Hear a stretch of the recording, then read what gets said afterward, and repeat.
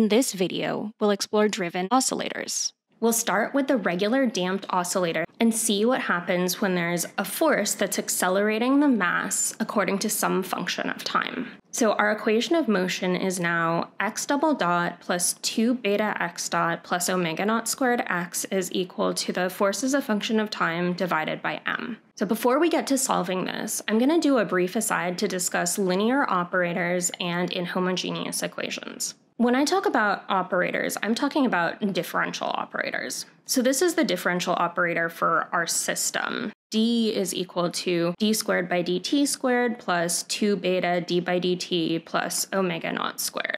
Basically what I've done is I've pulled out all of the derivatives in my equation of motion, and I'm going to act this as a function on my variable x. Then my equation of motion becomes d acting on x is equal to some function of time. Linear operators have some really nice properties, and they're going to show up all over the place in so many different physics problems, both in this class and in other classes.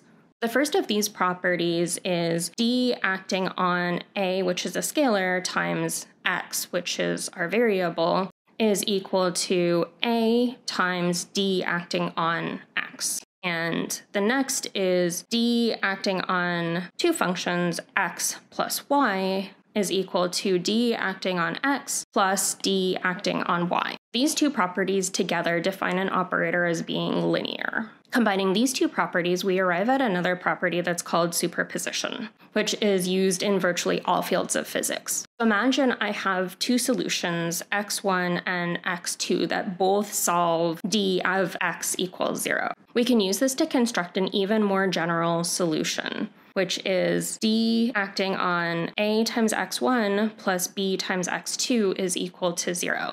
And this solution also solves our original equation.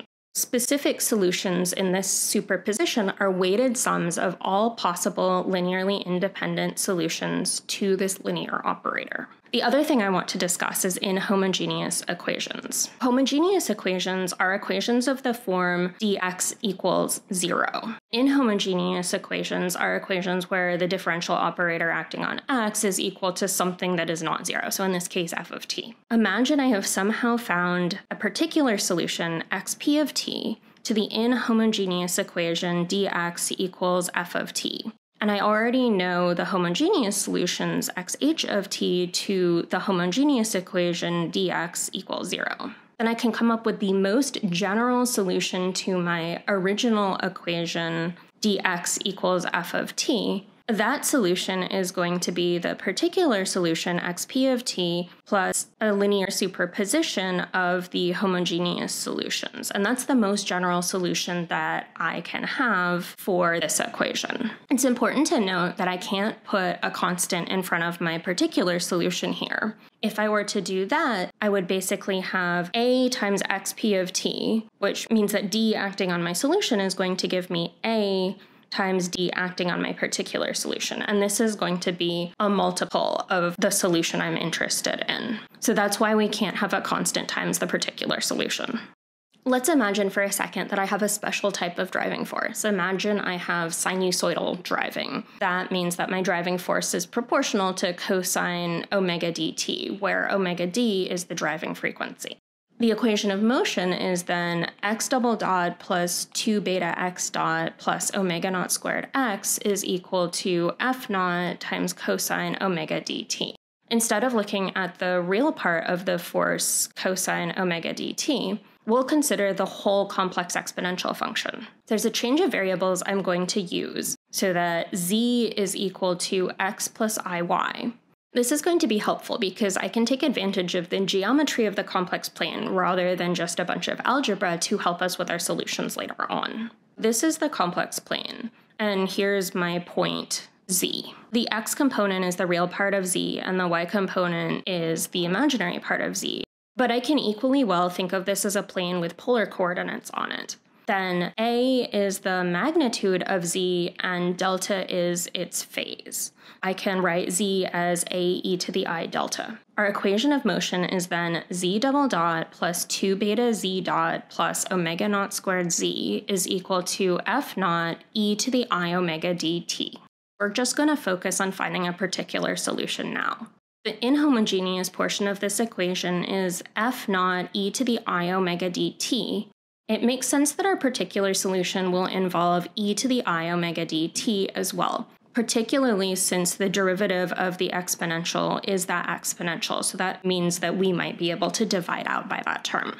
Let's try the particular solution z is equal to c e to the I omega dt. When we plug that into the equation of motion, we get c times minus omega d squared plus 2I beta omega d plus omega naught squared times e to the I omega dt is equal to f naught e to the I omega dt.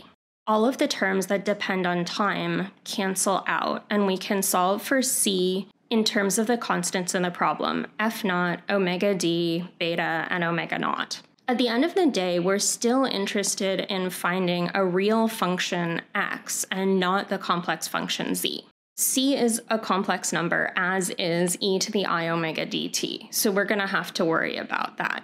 And c isn't really in the nicest form to deal with. It's got this 2I beta omega d term in the denominator. Instead of splitting this directly into real and imaginary parts, we're going to use the geometry of the complex plane to write c as an amplitude and a phase.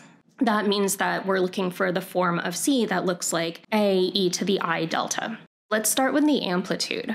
I'm going to take c and multiply it by its complex conjugate. The complex conjugate of a complex number, a plus ib, is equal to a minus ib. So the real parts stay the same, but the imaginary parts differ by a sign. When I multiply c by its complex conjugate, I get a e to the I delta times a e to the minus I delta. E to the I delta and e to the minus I delta multiply together to get 1, and I'm left with a squared, or the amplitude squared. When I plug c into this equation, I end up with a squared is equal to f naught squared divided by omega naught squared minus omega d squared, quantity squared, plus 4 beta squared times omega d squared.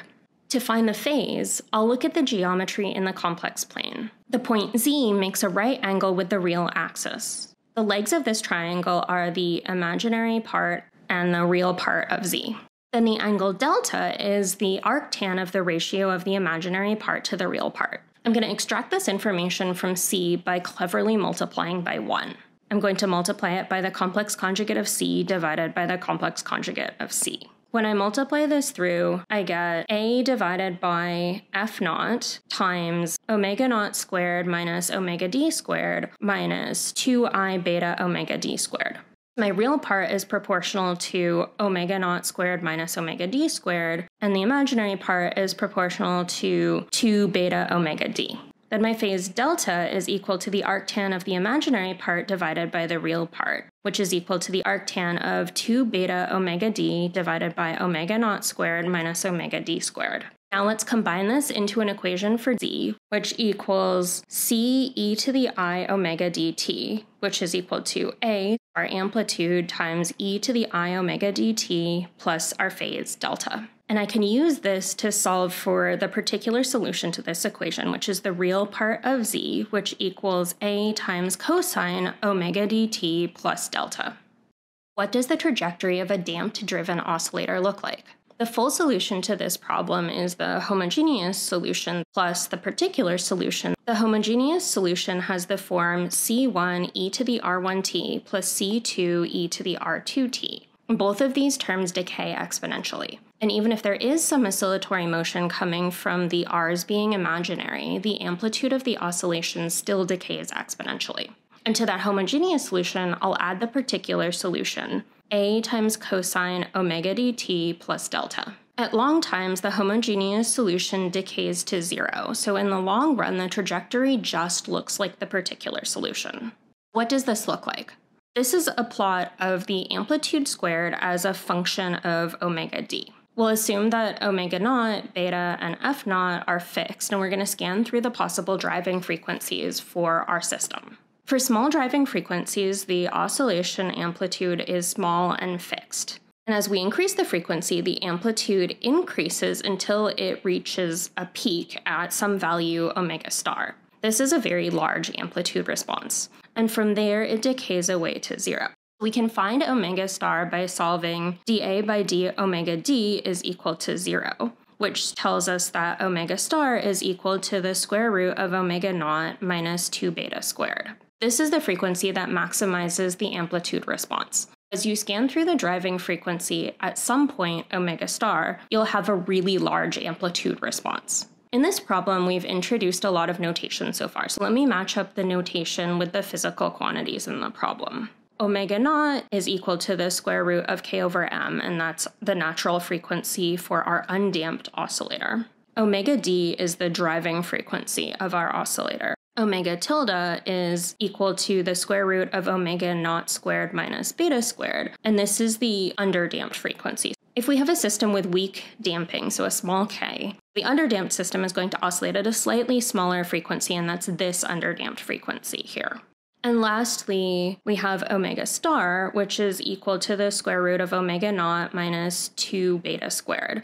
This is the resonant frequency. So this is the system that you would need to drive the system at to achieve the largest response.